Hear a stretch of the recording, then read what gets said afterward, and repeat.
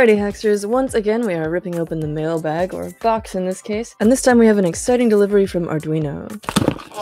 Woo! So, this is the Arduino Tiny Machine Learning Kit. It combines two of our favorite things, Arduino and machine learning, developed in partnership with edX and TensorFlow, and we'll see how the edX part comes into it in a minute. But first, let's get this open. We got some cool little flippy clips.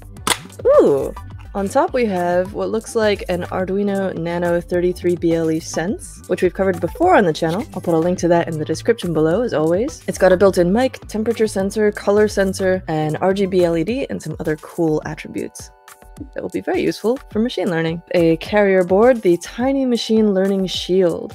This has some I2C breakouts that you can see along the edge, and an interesting connector that looks like another kind of header here, which I'm not sure what that is, but I imagine we'll find out soon. Ooh, is this a camera? Yes! An Arduino with a camera on it. It's still so weird to me, also very exciting. And a cable. This is a standard USB-A to micro B USB cable. Cool! Let's take a look at the deets. The Tiny Machine Learning Kit is designed for use with the TinyML applications and deploying TinyML on microcontrollers courses from edX. The included Arduino Nano 33 BLE Sense can sense, as the name implies, movement, acceleration, rotation, temperature, humidity, barometric pressure, sounds, gestures, proximity, color, and light intensity. The OV7675 camera module attaches directly to the Arduino Shield, making it easy to use with classical algorithms as well as deep neural networks powered by TensorFlow Lite Micro.